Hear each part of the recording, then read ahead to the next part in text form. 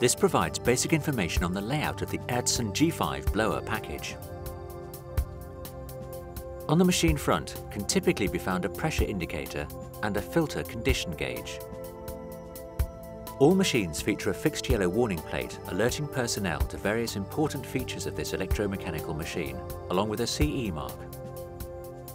This is a rear view of a blower package with the covers removed. The filter housing, below which sits the air end or blower stage itself. On the base flange of the blower is the discharge pressure connection with the blue pipe. The discharge silencer, a fully welded reactive silencer that is certified as a spark arrestor under ATEX regulations and PED certified. The discharge assembly, non-return valve, pressure relief valve, bypass pipework and discharge flexible connection. The drive motor, the hinged drive plate and motor mounting rails, here shown with the transport bar still in place. Depending on model, access ports for power and control cabling. This shows how the power cables to the motor must be fitted, with a loop to prevent transfer of load to the hinged drive plate